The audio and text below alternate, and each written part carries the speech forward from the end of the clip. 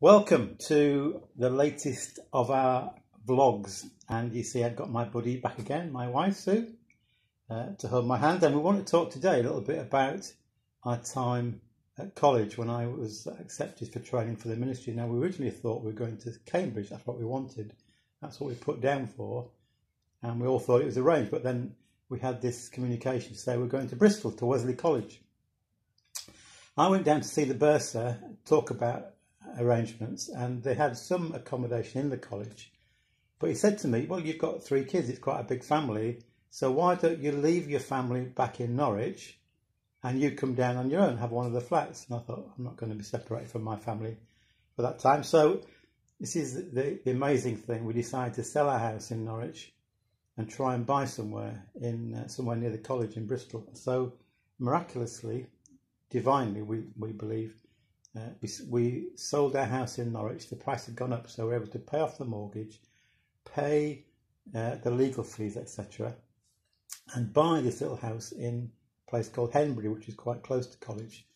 And we paid all that off, or we bought this house, and at the end of all that, we had £10 left over, which was miraculous. So we went out fish and chips. In fact, that became a bit of a tradition, didn't it? That when we moved into a new house, we had fish and chips on the first night. So there we were at Wesley College in Bristol, and I think I've said before, I didn't actually learn a great deal, which was any practical use to me in ministry. However, we did make some really good friends while we were there, and indeed there were 3 families: the Clarks, we had 3 children, the Coverdales had 3 children, and the Greys, some of you know Chris and Viv, had 3 children. And after college we used to meet up regularly in each other's homes. So during that time, we came down actually to where Chris and Viv were living with their 3 here in the Leicester West Circuit. And I also had made up an agreement with 3 other friends, Dave Barrett, Dave Moss, and Phil Jones, that we would commit to praying with each other, keeping in contact, meeting up regularly. And that went on for a few years. Well, that was really encouraging. So, apart from that, the football, that was really good. I enjoyed being part of the college football team. I was awarded the Own Goal of the Year award on one occasion, which I'm very proud of. Still got the certificate. But I think actually probably the truth is that Sue maybe gained more out of college life than I did in some respects in terms of growth and learning.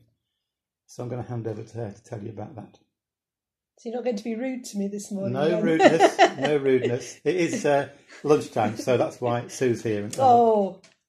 I think when we first moved down to Bristol, it was quite difficult because I'd been used to having a lot of people around that I knew very well.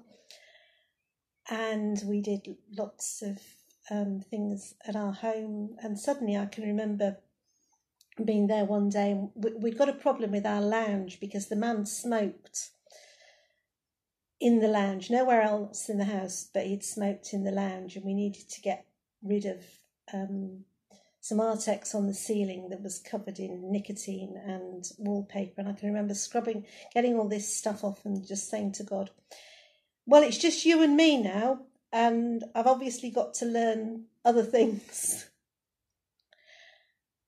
And I think I had lots of things that happened at college. I did a counselling course, which was really good.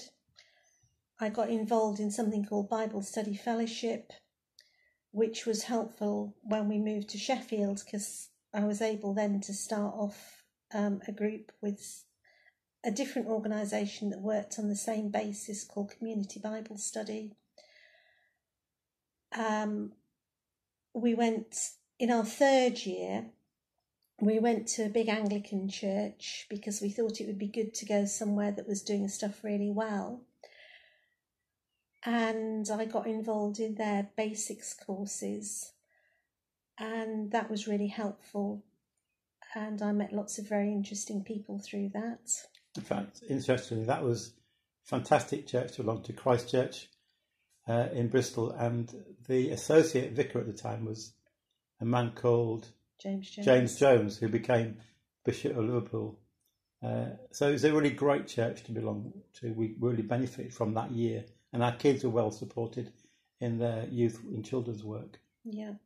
And also they ran a centre for families in bed and breakfast accommodation, which is really interesting, and I got involved in that. But not only did families from bed and breakfast accommodation come along to that, but because of where it was, quite a lot of affluent families came along as well, and that was just really interesting and challenging and taught me about lots of different sorts of people.